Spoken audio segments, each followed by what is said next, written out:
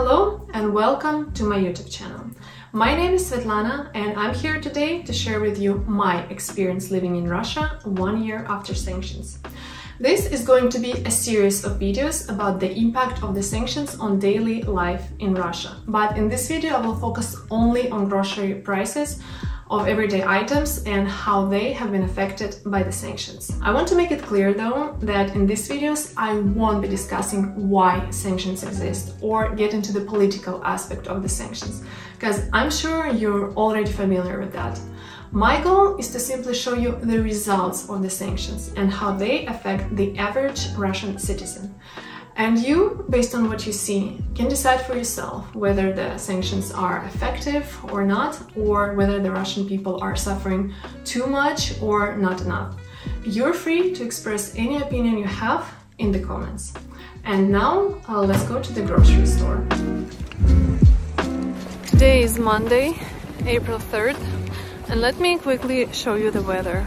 This is the second month of spring already, but it looks like a winter wonderland. While in Paris, in London, everything is blooming and it feels like the real spring, in Russia, in St. Petersburg in particular, we are still dealing with winter weather.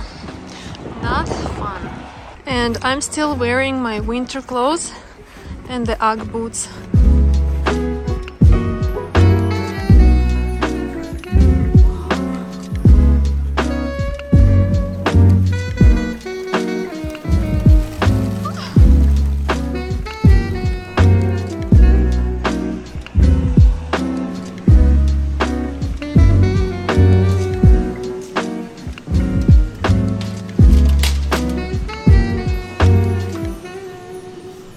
Today I came to a grocery store that's called Plovdiv.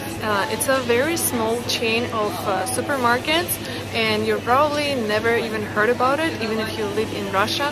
There are only about 10 stores in St. Petersburg, and I'm not sure if they have this chain in any other cities of Russia. I used to live nearby, that's how I found out about this store. I don't live here anymore, but I still come here sometimes just because it's my favorite. It's a pretty budget-friendly supermarket. You can find here pretty much anything you want. 99% of the stuff you can find in this store, and only 1% of products you should buy somewhere else because they might be too expensive here. Two more things before we start. $1 today equals 78 rubles. And also, to understand the prices better, it's important to know the average salary. I'm in St. Petersburg now, and the average monthly salary in St. Petersburg is equal 75,000 rubles per month. And median salary per month in St. Petersburg equals to 35,000 rubles. And now, when you have this information, let's begin exploring the prices. Let's start with the fresh produce section, since it's right at the entrance. 100 rubles for a kilo of apples. 1 kilo of cabbage would be 20 rubles. A kilo of these cucumbers would be 260 rubles. Red pepper, 360 for a kilo. The most expensive tomatoes, these are seasonal from Azerbaijan, 360 for a kilo. And the cheapest tomatoes from Russia, 250 for a kilo. There are also cheaper cucumbers, 190 rubles for a kilo. Bananas, 113 rubles.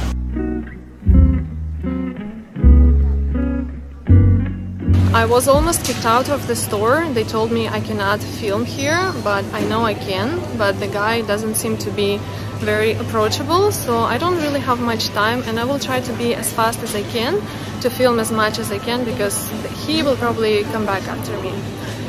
So...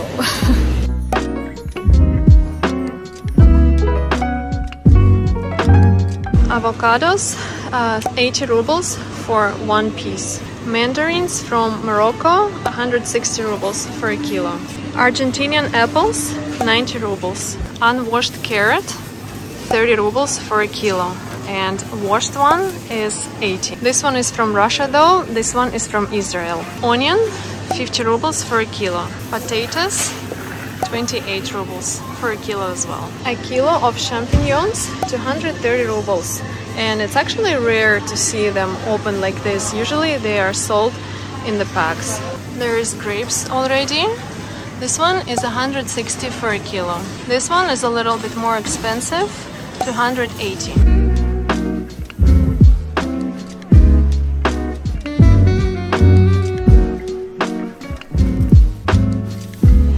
As always, a huge selection of eggs, 109 rubles for a pack of 10, 94, 84, 190 for a pack of 20 eggs. These eggs are on promotion today, 83 rubles for a pack. A nice selection of fresh meat, different type and kinds. A kilo of ground beef is for 130 rubles.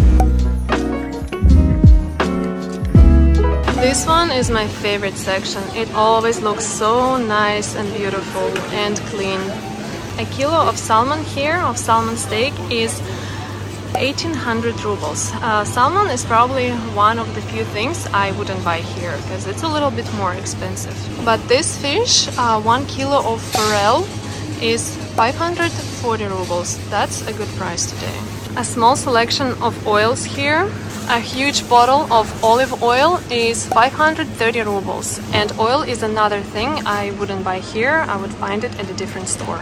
And also, you see here two prices. This one, the more expensive one, and this one. This price is for those who have cards. I have a card, so I will pay this price. This price is the original price for those who don't have a card. Or here is a regular white tag.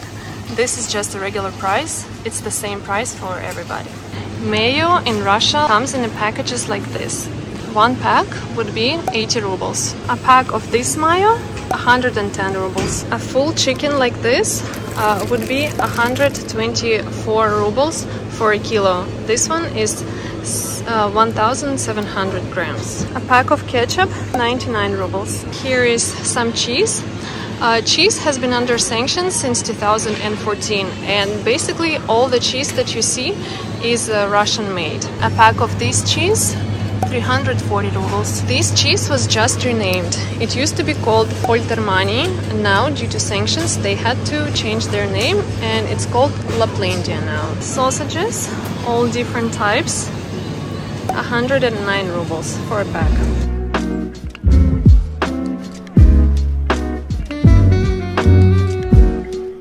I found more cheese.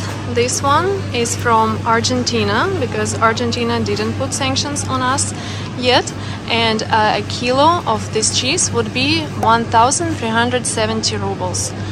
But a piece like this is 484. In this store there's also a nice selection of freshly made food by the store. They have their own, not bakery, how you call, like a thing where they cook food. Everything looks very good. All prices are for 100 grams. Also, they have their own bakery. Let's look at some prices. Russian-made ciabatta bread, 70 rubles. There's still a lot of coffee in Russia, but of course the variety is a lot less now than it used to be. And lavazza is very expensive now, 500 rubles for a pack or 415 rubles for a pack. And here's the interesting thing. The brand Poeti is a brand new brand. It used to be called Paulik. Now Poeti is the new name of the Paulik coffee. This is 400 rubles for a pack. And here are some of the leftovers of this coffee. See, that's how it used to be called. 420 rubles for a pack. There are still quite a few foreign coffee brands. This one is from Netherlands, but it's a lot more expensive now than it used to be. 569 rubles for a pack. Pasta. I know Barilla is famous brand of pasta in Italy, but this one is made in Russia. A pack like this is 90 rubles. This pasta, also made in Russia, despite the foreign name, 106 rubles. A pack of 2 kilo of flour is 130 rubles. Sugar, 1 kilo, 45 rubles. A pack of salt, almost 10 rubles. The crops is always the most important section. So let's see. Today is a good price for buckwheat. One pack is 800 grams, 80 rubles. This one, 94. Pack of rice, 130 rubles. This is 900 grams. A pack of beans, 700 grams, 155 rubles. Oats, one pack, 37 rubles. Milk. This is a very famous brand of milk in Russia called Простоквашино. Not only milk, all milk products in general. A pack, 70 rubles, and this is 930 milliliters. A big bottle of milk, which is almost 1.5 liters, is 170 rubles. The milk in Russia is also sold in this kind of like liquid bags and it costs 60 rubles for a pack. Another interesting thing, this brand used to be called Kellogg. You all know Kellogg, very famous brand in US and Europe as well, and now they are gone from Russia since recently, and it's just called Unicorn, but this is old Kellogg, and they still have the factory where they produce this, but now it goes under the brand Lubiatovo. This is the original brand that owns ex-Kellogg now. Cottage cheese that Russians cannot live without. A pack like this, 150 rubles, 129, 179. Sour cream, a pack like this, 75 rubles. We also have in Russia a sour cream that's made out of baked cream. I've never tried it. It costs 99 rubles, but I'm sure it tastes delicious. This small section, I guess, is the leftover of the Danone brand, because Danone left Russia, and this is probably everything they have left. There are still a lot of yogurt brands, but mainly they are all produced in Russia.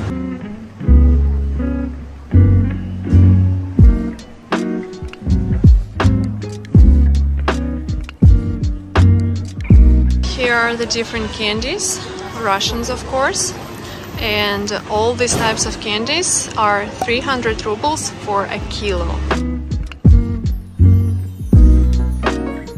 Nutella is still here. The medium jar is 422 rubles.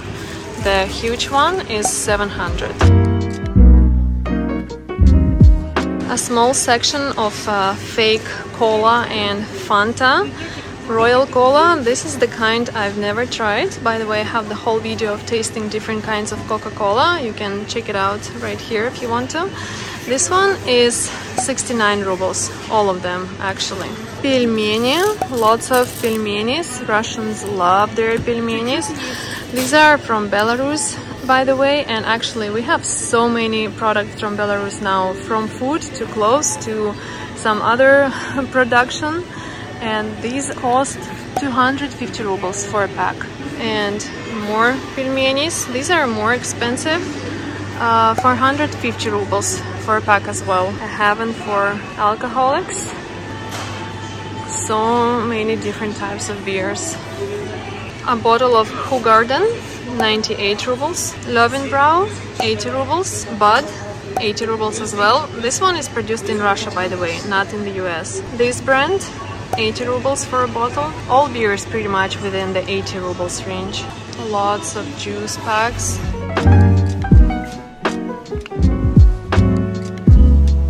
Here's some pesto sauce, 235 rubles for a bottle. This one is made in Italy, it says. Jalapeno, 140 rubles for a jar.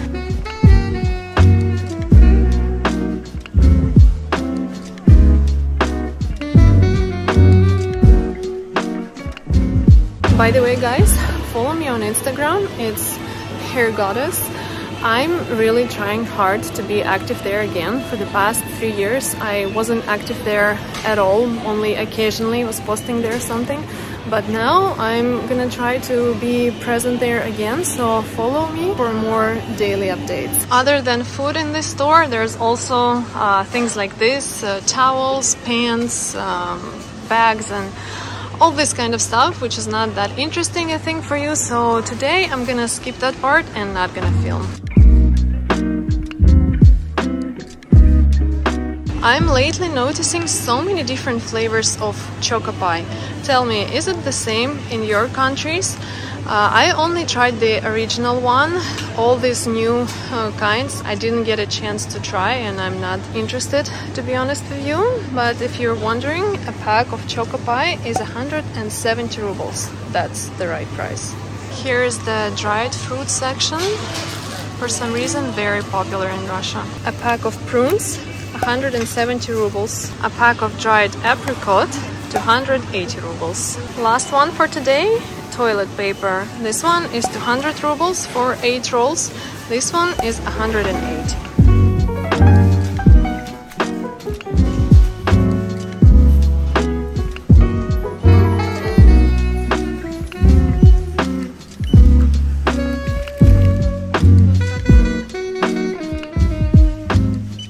Just left the store and I spent 1,381 ruble, which is not a lot, but I also didn't get basically anything. And the guy who was following me, he made me so distracted, and I'm sure I forgot some of the important things. But I hope you'll forgive me for that, because I was under a very stressful situation there. He was following me, watching me, just staring at me, and I don't know, maybe if I spend there longer, he would call the police or something. But I'm sure I forgot something because of that. But anyways, as you can see, the store is full. Every aisle I showed you was very full, and that's how the situation has been since the beginning of sanctions. But the important thing is, Russia, of course, is not gonna starve because of the sanctions, because Russia has its own produce. The way the sanctions affected the grocery items is that the variety became less. There's so much less option compared to 1 year ago, because a lot of Western brands have left the Russian market for good. And Russia started to produce more of its own, but it's not that good yet, I would say. Some of it is not as good as what we lost. And now I'm going to a different store. I need to buy some chicken. I will just show you the store. It's a very small store, and I will show you some prices and how they sell like meat there. So let's go.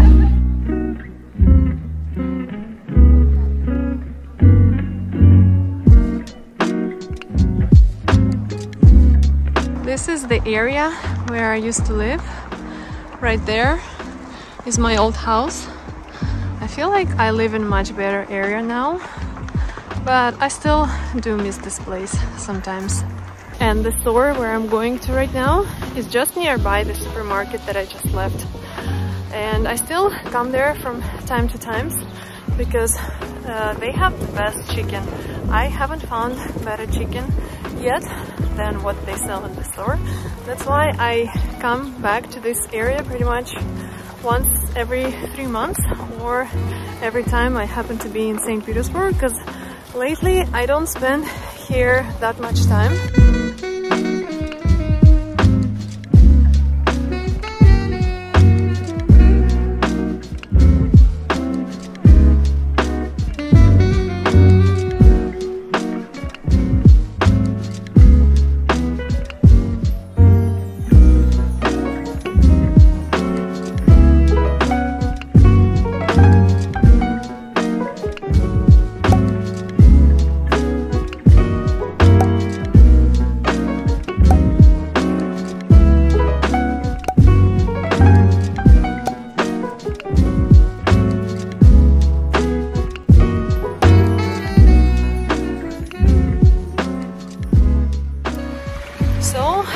Done for today. I got everything I needed at this little store, and I'm now waiting for my taxi because I'm too lazy to take a bus home, and taxi is not expensive in Russia, so it's okay.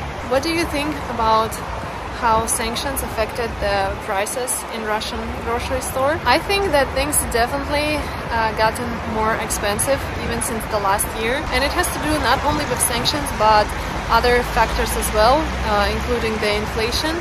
And things are a lot more expensive now, that's for sure, and there's a lot less selection of different varieties. And I'm waiting for your comments.